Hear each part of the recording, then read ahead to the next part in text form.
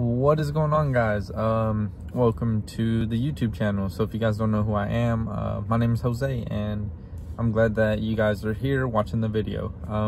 But yeah, so today marks day one of Project 259, which, if you guys don't know, Project 259 to me is I'm sorry, my hand's shaking it. So to me, Project 259 is it's gonna be my effort, my series in order to qualify for the Boston Marathon, which you have to run under 3-hour marathon, which is where the 259 comes from. That being said, today's day one. I know 5 days ago I put that it was day one, that I did a recovery run, and honestly since then I haven't ran at all, just because I've had a huge issue with my knee. It's finally feeling a lot better, but yeah, today's day one. It is Sunday, December 15th, and I plan on running this marathon late May, early June. But yeah, we'll see how training goes. We'll see how I feel. We'll see how everything progresses just to get to that point. But yeah, other than Project 259, what I'm going to be documenting on this series is my journey, just like my day-to-day, kind of like vlogging, but I'm going to say documenting, just because it's quite a bit. So I've been working on a few things. I have a podcast, and it's The Journey with Jose Sanchez, that I'm still working on. I have an apparel brand, which is Aesthetics, and that's gonna be a big part. I want to show you guys behind the scenes, kind of everything that maybe not many businesses are comfortable showing you with, or showing you like what they do or anything like that.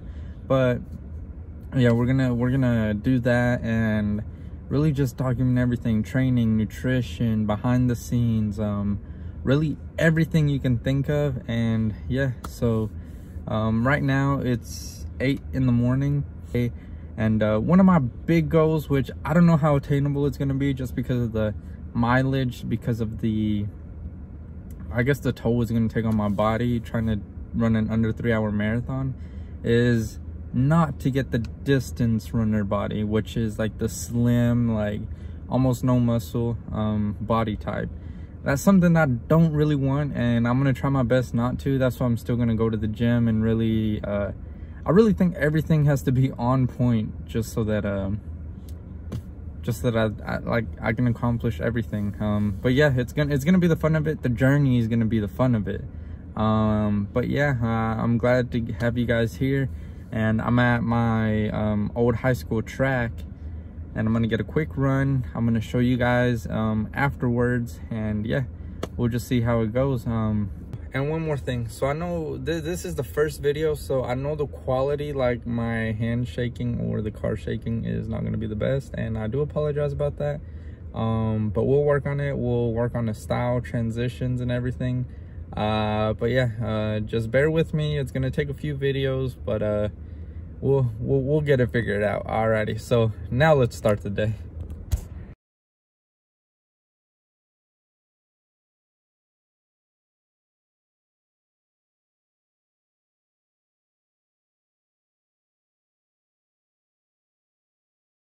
What is going on, guys?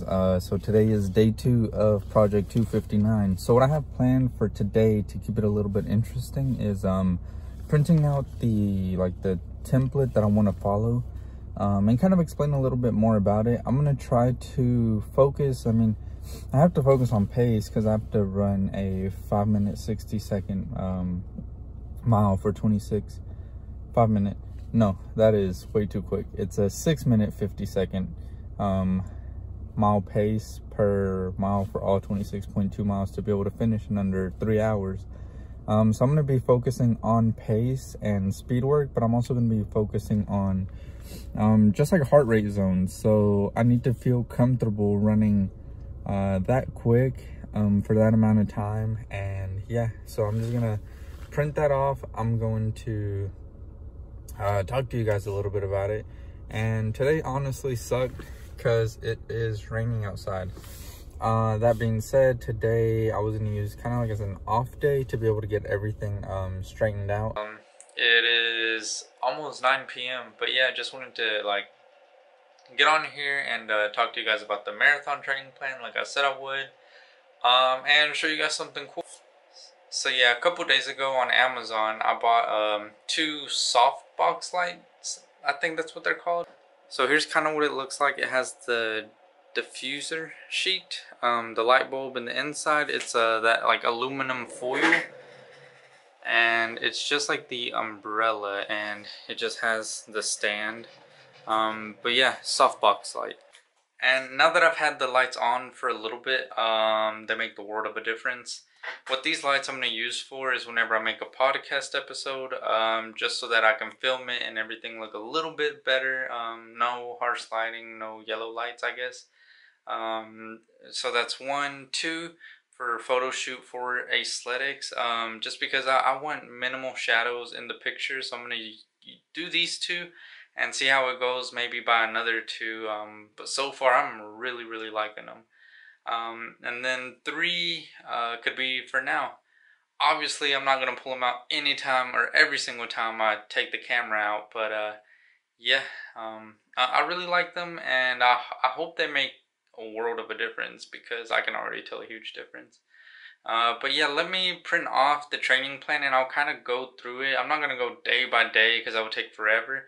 But kind of explain the basis behind it and what the whole plan is. Okay, so I'm editing the video right now, and the clip where I talked about the marathon training plan did not save at all. I cannot open it. I don't know why. So I just wanted to get on here and just to be able to finish the video, talk to you guys about it a little bit. So the marathon training plan, it's going to focus on heart rate training. And there's 5 zones. There's zone 1, 2, 3, 4, 5. And really you're supposed to try to be comfortable running at a faster pace and bring your zones down to where you're running like a 6-minute 50-second mile pace at like zone 1 and 2, or even zone 3. But the whole premise behind it is just running quicker at a lower zone so you can handle the duration of a full marathon during that. So the way the weeks are set up is that there's tempo runs, easy runs, interval runs, and there's a long run every Sunday. So the first week it's kind of like an hour easy runs, and then there's sets of 3 minutes, 2 minutes, and 1 minute at a really fast pace, quicker than the 6-minute 50 seconds. And then the long run at the very end of the week is it's a 100-minute run.